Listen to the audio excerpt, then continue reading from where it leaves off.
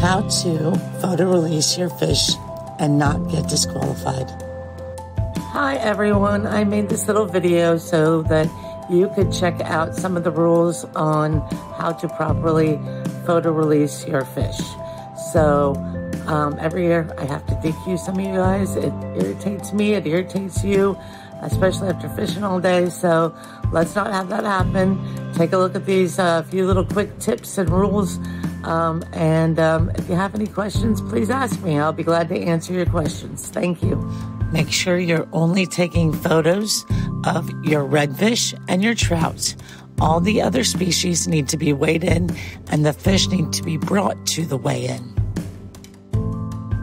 Next, make sure you use our yellow ruler.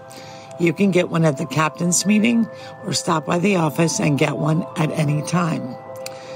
When using the yellow ruler, make sure that the nose is facing left and flush to the start of the ruler, and that every number is visible. Lastly, make sure that you put the playing card in every photo.